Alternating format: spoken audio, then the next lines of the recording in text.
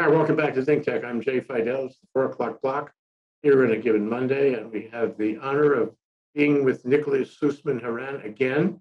He is from Bogota, Colombia, but it's much more than that. We'll talk about that today. Welcome back to the show, Nicolás. Thank you, Jay. So glad to be here again, and kind greetings to all the audience. Thank you. So I wanted to, when we met last time, I didn't know enough to ask you, and I found out since about the very interesting background your family has in Colombia. Can you talk about how your family got from Europe to Colombia, and when and how, and the remarkable events that took place? Sure, Jay. Yeah, this is very important, and this is a story that I believe I should be telling more, because it is important to know the motivations that someone has to do what he or she does, right? And this is my story about international justice and transitional justice, at least a part. So yeah, my family is German. Süssmann is not a very Colombian last name. It is a German last name. And the story of how a German professor arrived to Colombia is quite interesting. My grandfather was a professor, as I just told. He was a philologist. And during the 30s and the 20th century, the Germans supported Colombia greatly, developing a lot of industries and fields, brewery, aviation, education, and so on. And he was Jewish. We are not Jewish now. He converted due to this history partly, but he was Jewish at the time, and he could foresee what was happening in Germany since the 30s. He didn't flee Germany during the war. He did it before. But the thing with these regimes is that you can see from a time before that things began getting badly. And it's not like from a sudden that things get bad and atrocities are committed, but it is a process. He could see the process. He came here with his family. He was married to another woman who's not my grandmother, but they left Germany and decided to stay here because things were getting bad. He decided to cut all contact with Germany. Once the war began and he knew the things that were happening, he decided to forget about Germany. He resigned to his nationality. It was also taken away by the Nazi government. He decided not to speak German anymore to his family, nor my father or his siblings know German. And then, well, that's our story, and that motivates me to do that. Then later, after the Berlin Wall fell, the government, as a form of reparation, partly decided to offer families who had left Germany or lost their nationality or that type of things the possibility to get the passport again. So we did, and we started building up that history. Partially, that has allowed many of my cousins and even me to study in Europe, and some of them live now there.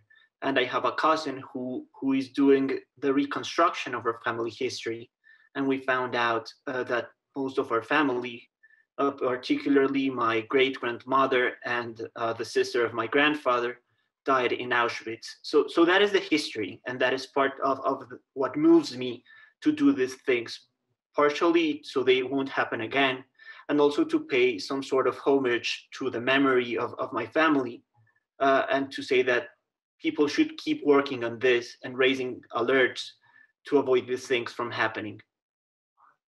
You take it very seriously then. And you went to law school. Did you know about this at the time you went to law school? Did it also motivate you to go to law school? Well, I knew this happened. I wasn't that invested into international criminal law, transitional justice, but I felt close to my German heritage. That isn't doubted. And I always had a close feeling for the suffering of people and for the atrocities. Sadly, our history with atrocity didn't finish there. I also, and that's the other part of my interest, grew up in a country that was in conflict. And even if atrocities didn't happen next to me because I'm privileged, I lived in a big city, I grew up there, I was protected, I come from a privileged family, you could see things that were happening, things that all the groups were doing, including the government. So those two things also moved me to go into law school and see what would happen. What I knew is that I was not going to do private law, that I was not interested in that. I wanted to do something with the people, to help the people. And then I found in transitional justice and criminal justice a path to maybe mix my history with what I liked, and that's how I am here. Has it met your expectations, Nicholas? You had the idea that you wanted to do it. It felt right historically. It felt right, in view of your life circumstances. Has it met your expectations so far? Well, it's hard to say, because when you go into law and when you lived in a country as Colombia, you know that the system is challenging, that you don't have the resources, that not all the people have the education you would like them to have because the opportunities are scarce to do things how it should be. So that has helped me to moderate a bit my expectations, but I knew it was a hard path, and it has been. It demands studying, it demands working, it demands climbing an uphill, and those type of things. So in that sense, it's not that my expectations have not been achieved. They have, and I really like what I do, and I'm passionate about it. Actually, that challenge motivates me a bit, but it is also a bit disappointing and sometimes underwhelming to see that these things that are very important, that if you ask anyone on the street, hey, are you against genocide, are you against crime against humanity, are you against racism, everyone would say yes. But when you go to see the institutions and the mechanisms set in place for that things to happen, or even if you ask for funding or an increase in taxes to devote to those things, then the opinion of the people changes. And that's what's surprising, because everyone agrees from a theoretical and abstract perspective, but when you get to the ground, the challenges are very big, and not everyone is committed to do what it's required to do the work that needs to be done. So my expectations have not been unmet, uh, but the challenges I expected to encounter have been there. Will you stay in Colombia to, implement the career you've chosen? Well, I don't know right now. This pandemic has changed a lot of things. And also it offered me to know other contexts. Actually, my history with Project Expedite Justice, as we talked last time, was more of a coincidence than something planned, and that has allowed me to find the opportunities of Sudan, of South Sudan, of Ethiopia, and many other countries and people who live different situations from mine and from the one I grew up in, but that allow me to find some coincidence and to talk about similar experience, and also to see that a lot of things are there to help. But something that has caught my attention is that it's actually in some way easier to deal with the problem somewhere else, because here you get frustrated, you're biased, you have a lot of political opinions, and that can affect your professional exercise. So maybe I would like to contribute to my country, but I would not be limited to that. Mm. It strikes me that if you study atrocities or whatever you study in a foreign country, and you study it intently, you drill down, you find everything you can find. You apply all your skills to learning about that place at a distance, You may you may achieve the same level, or at least a close level of understanding about that place, even though you're not there. I mean, it's like I was telling you before the show began.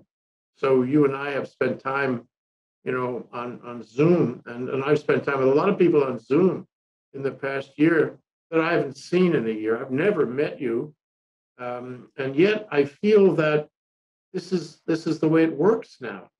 Our relationship, Nicholas, is on Zoom, and I have to live with the possibility that I may never ever meet you hand to hand, never be able to shake your hand, never be in the same room with you. But I can deal with that. I've kind of made peace with that possibility. And it's the same thing, with South Sudan. You can study it, you can learn it, you can talk to the people there on telephone, on Zoom, or whatever. You can learn everything. You can fill your mind with the place, and it's like being there. In fact, in some ways, as you say, it could be a more rational, analytical experience to do it at distance. What's your thought? Well, I agree partially. I think that that is true, and I think that's the reality. And I think it has focused us in relating to each other as individuals. Sometimes professional life can take that part out of it. More when you are in person and things are rushing. I think the pandemic forced everyone to rethink about your relationships. And the only thing we have when we relate through Zoom is interacting as individuals, as persons, not as lawyer and interviewer, or when we talk with the people in South Sudan as trainer and trainees, because there's no way to find engagement that way. When you're in the same room, engagement to some extent is provided by the space. But when you're at the distance, you have to go to your people skills, to go to the things that are common to find engagement. So I think that's important. I think you can learn a lot from your experiences and from studying other places. But the key aspect is not only to learn from what you read, but to learn from what you listen. And in all of these processes, what I found that is more important is listen to the people. They are the ones there. They are the ones suffering. They are the ones who know maybe how things might be fixed. And then you bring up your toolkit, because I think that what law is a toolkit. And the more you study, the more tools you're going to have in your box. And then you offer them a set of tools that they can use depending on the problem. That's what I believe. Mhm. You know, you talk about the tools of law, and you talk about the dynamic, the global dynamic. And our mission today is to talk about how those tools can be used to change and improve that dynamic, and to move the dynamic away from violence into a kind of mediated world where people can learn about each other and get along without violence. And one of the points of frustration for me, and I'm wondering about you, is that it's a moving target, and that we live in a world. We could spend all day trying to analyze why, but the reality is we live in a world where these atrocities keep on happening, and they pop up here and there. I was writing a piece during the break here today about gun violence. It's getting worse, and the will of the government to stop it is getting worse.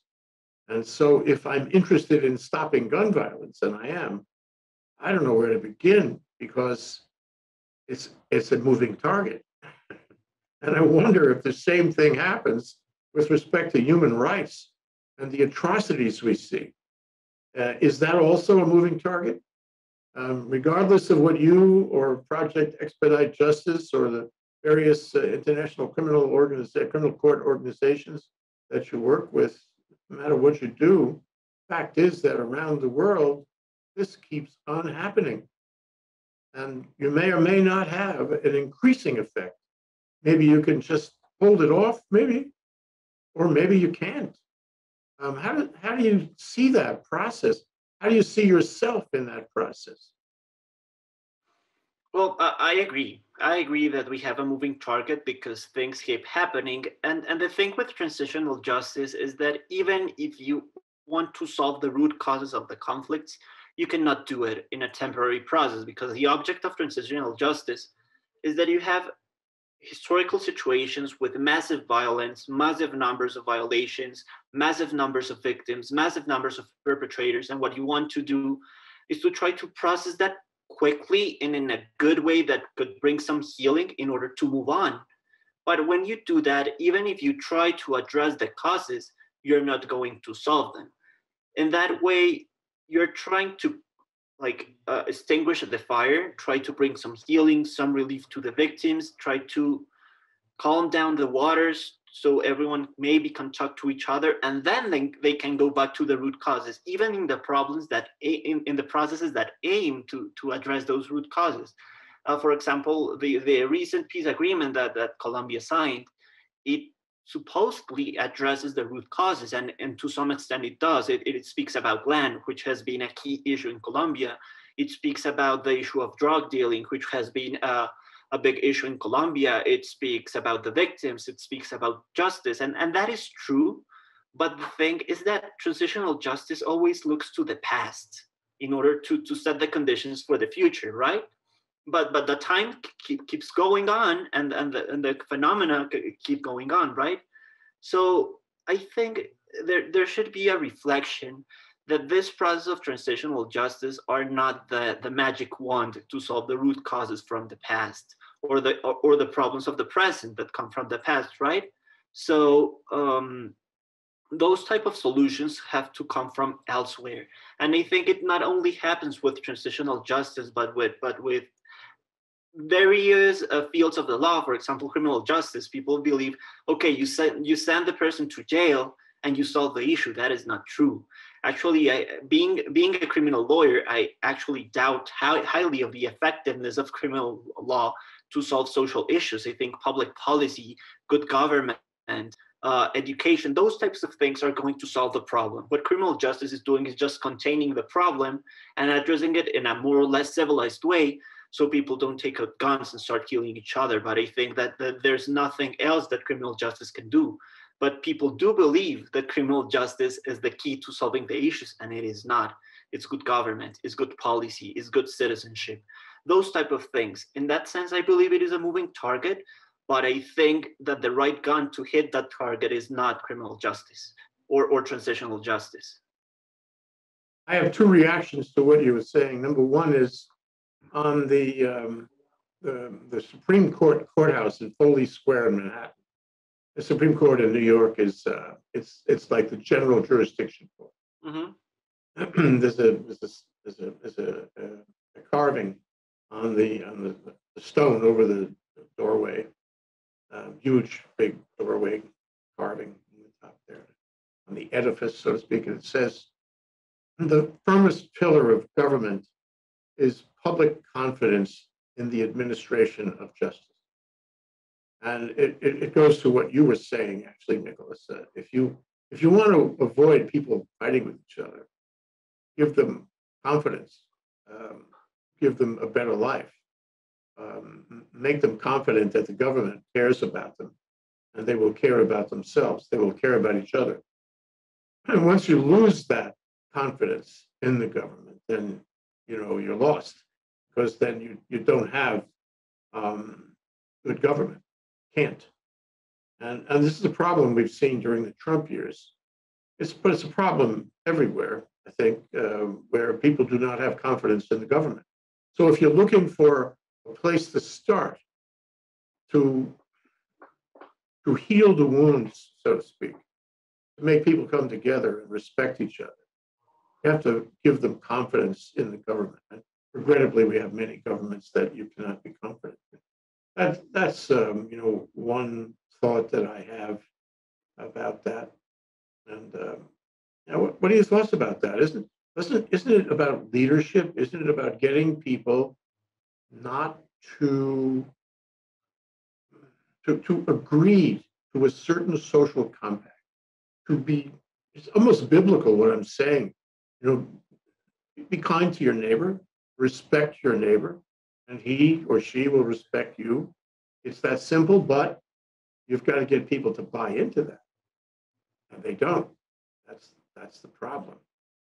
So I'm concerned that in these times in which we live, you find more and more people going south on that. They don't buy into that. They don't have any confidence in the government, and they do remarkably terrible things against the Ten Commandments. If there's a standard there, they do things that are violent and murderous. And we see that happening. It's a flaw in the species, if you will. So where do you start here? How do you solve these problems, which are so enormous, so ubiquitous, and so threatening to all of us? Right. Well, I understand. I think you see it everywhere, and that is a sad problem.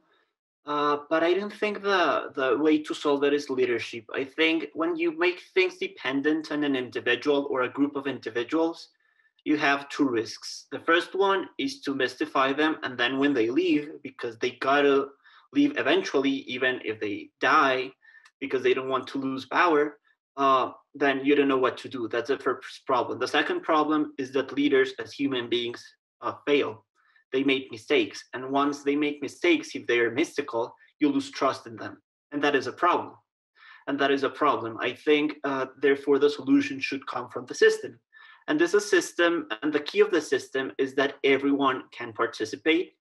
Everyone has a voice that is listened, not only that has a voice, but a voice that is listened by other people, and a way in which that voice actually helps to find solutions to the problems, right? And also this should come from a place where people are free to speak, but freedom not in the sense of do what you want, but freedom in the sense that you're free from necessity. As we discussed last time, and I'm a philosopher as well, and we discuss a lot about liberty. That is one of the things we do a lot.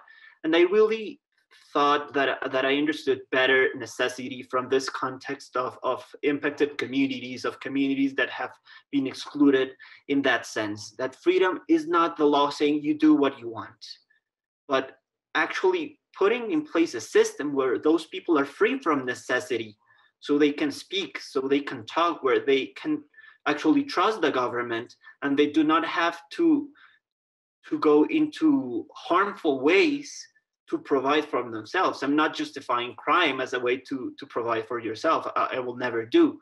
But you understand that you cannot trust your neighbor if you and your neighbor are fighting for what to eat, or if you and your neighbor are competing because your neighbor is taking away something he doesn't need and that you need to eat. And that is the problem with our current systems, I believe.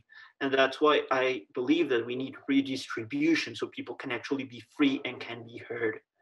The problem is that competitive logic is not compatible with what I'm saying, but that's what I believe is the root cause of exclusion, is the root cause of a lot of crime. Not all crime, you're always gonna have bad individuals, people who are actually evil and want to harm others. But if you take necessity out from people, if you provide them healthcare, if you provide them food, if you provide them the conditions to actually provide for themselves, a lot of crime will diminish. Oh, that was my second point that I wanted to mention to you. We're on the same path here. A few years ago, there was I think it was a 60 Minutes segment. I enjoy 60 Minutes a lot. I'm sure you see that in Colombia too. And it was a segment about the comparison of the American criminal justice system with the European criminal justice system, and particularly with, interestingly enough, Germany now, today. Now, Germany has lots of issues, and certainly it has historical issues, but Germany today, you can do a felony crime and go to prison, except you're not in prison. You can be a murderer, and yet they will allow you to walk the streets and do your job for the criminal justice system, and then go back to the prison in the evening. You're trusted. You're trusted. And the trust is rewarded because it becomes a two-way street. And the rehabilitation of the criminal is a lot quicker if he is trusted, or she. In the United States, it doesn't work that way. We don't trust our convicts. We lock them up and we punish them in this kind of 19th century punitive model. And that's why we have so many people in jail. And of course, there's a racist element to that too, as we keep on seeing. But I think there's a lesson there, don't you? It's what you're talking about. If you trust people, you will be rewarded, and they will be better people. They will see the higher angels, hopefully. Not always, but hopefully. And in that way, you hit the critical mass of the citizenry, of the population, will want to participate in the social fabric, will want to care about their neighbors and be respectful of humanity. I think that's what you're saying. How close am I? Yeah, no, I agree. I agree, and I see it because I see it in Colombia as well. The solution of lawmakers to any problem, let's say you have an outrageous crime, the solution for them is raise the penalties. Just push it up, push it up, push it up, push it up. That is not going to solve anything. It has been studied a lot. The Swedish Committee on the Prevention of Crime did it a lot of years ago and said that more than about 8 years in prison have a lasting effect on people's capacity to rehabilitate and reintegrate into society. And let's imagine it that way. Imagine a young man, 18 years old, he decides to rob a market or a convenience store just to get some money for eating or for providing for his family, or just because the social context forces him to that because he doesn't have opportunities. He's 18, he goes to prison at 18, he leaves at 26 with one jail entry. The amount of development that a person has from 18 to 26 years old is enormous, enormous, enormous. And if you look it up and you don't give him opportunities, he's going to lose that. Additionally, he has a jail entry. If you don't teach him what to do and you don't have programs to get them back into society, the only thing he can do if he cannot get a job, if he cannot study, is going back to what he knows, committing crimes, and to the contacts he made inside the jail, that in many cases are other criminal structures that are actually in place trying to recruit young men or women to go back into the criminal market, right? So that is a problem, and that's why rehabilitation needs to be true. And I think that our systems need to be serious about human dignity, and that's something that the US, the German, the Colombian systems share, and is that we believe in people. But when you believe in people, you cannot jail them for 40 years. You cannot jail them for life imprisonment and tell them you will revise them eventually and perhaps they can leave or not, because they just give up. They just give up. Yes, they did something wrong. That is a crime. They become radicalized. I mean, this is the story of Osama bin Laden and many other radicals in the Middle East. They started out in prison for something innocent, but in prison they were radicalized. They left prison and did radical things. It's a common story. Yeah, absolutely. It was the wrong thing to put them in prison. It was the wrong thing to be inhumane to them. But the question is, if you take this to another level, the level of brutality by governments, brutality by public officials being brutal to their own people. Where do you start? Which side of the blanket do you start pulling up in order to achieve some kind of balance, to achieve some sort of humanity, some dignity, and avoid atrocities? How do you approach that when you're going into a given community? There have been atrocities, violations of human rights. Those things are continuing. It's not so much the past, although the past is part of the future. I mean, it's just the way to look at things. How do you approach that using the same kit bag, the inventory of toolkit items that you have from law school or from your philosophy, whatever it may be, in order to dampen the aggression? Right. So I think I go back to my previous answer that we should not make these things about the individuals as a government. Because if you make it about individuals, when you remove the individual, you think the problem is solved. And the truth is that it is not.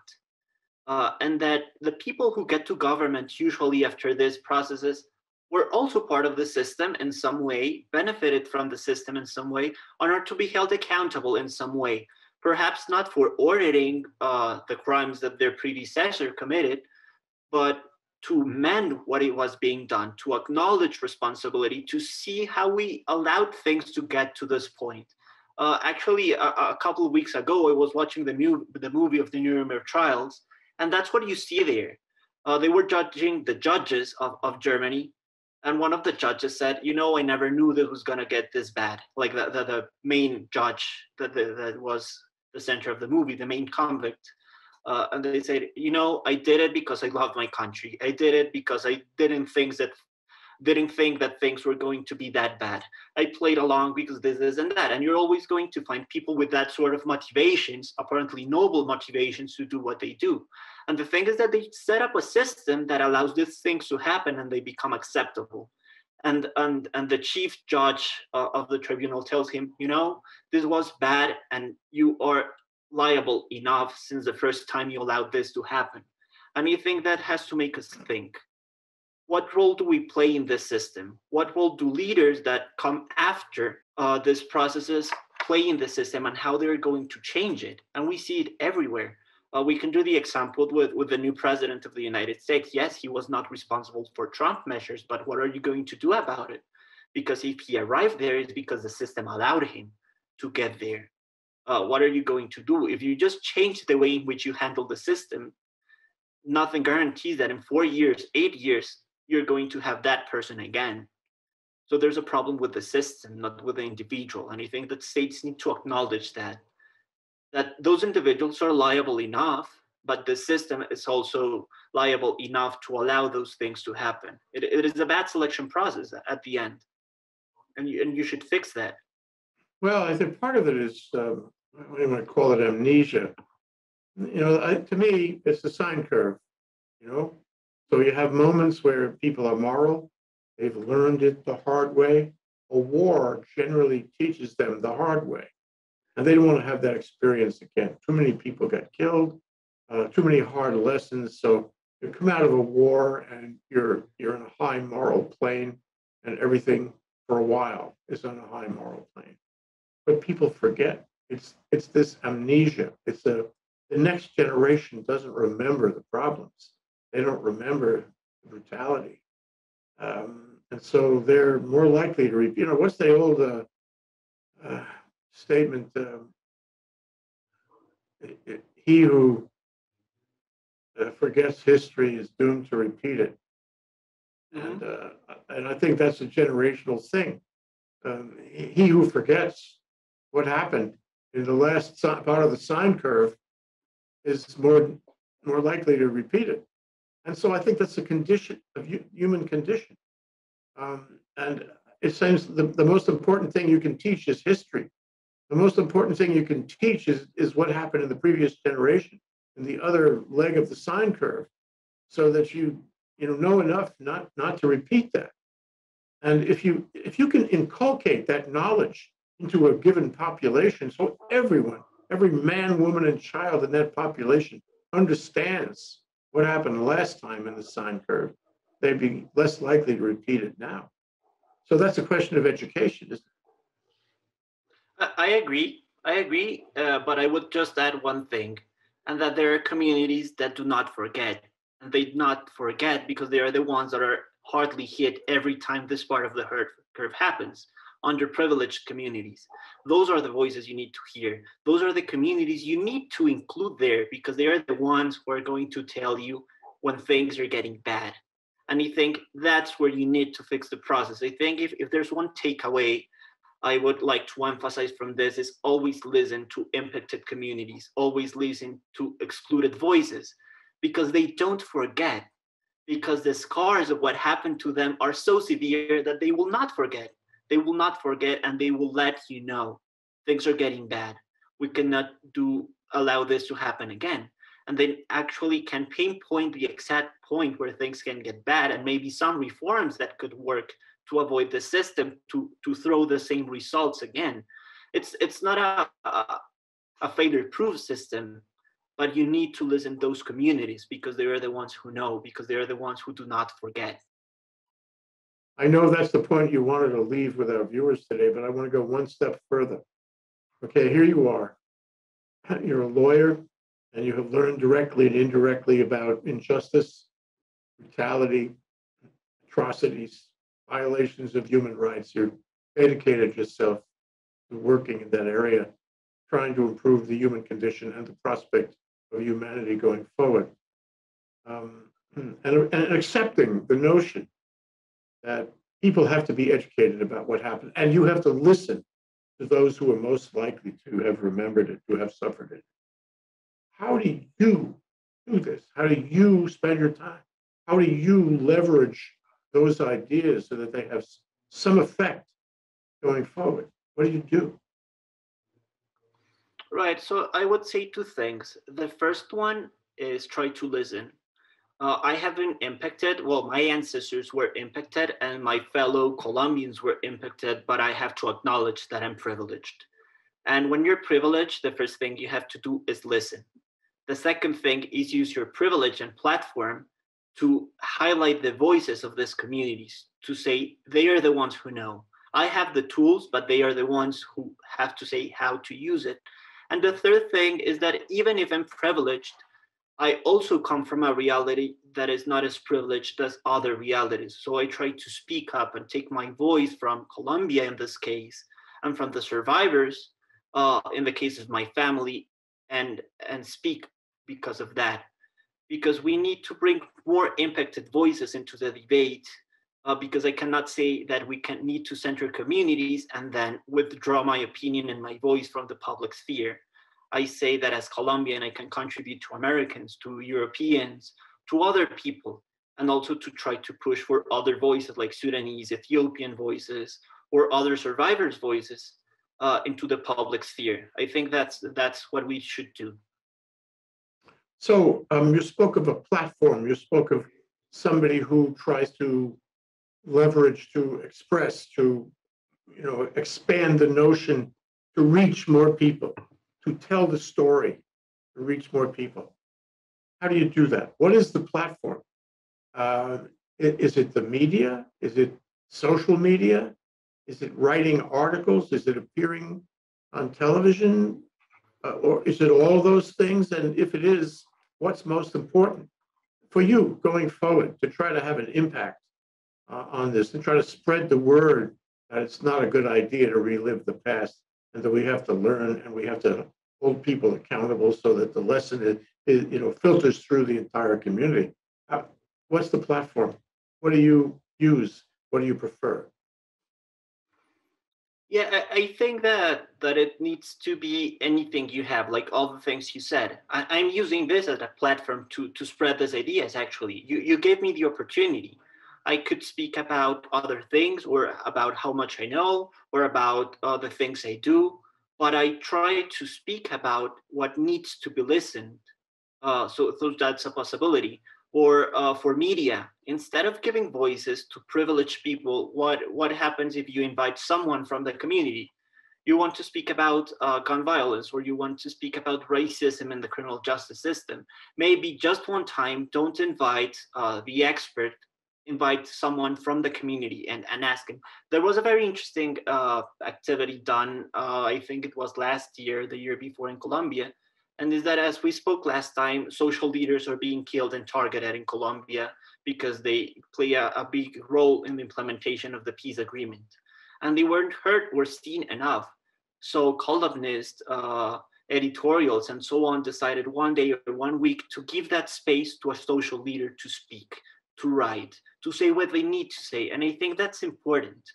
These communities have difficulties trying to be included, and they do speak up and they do a lot of things, but they have a limit when they achieve those platforms because the system is set up to keep them excluded.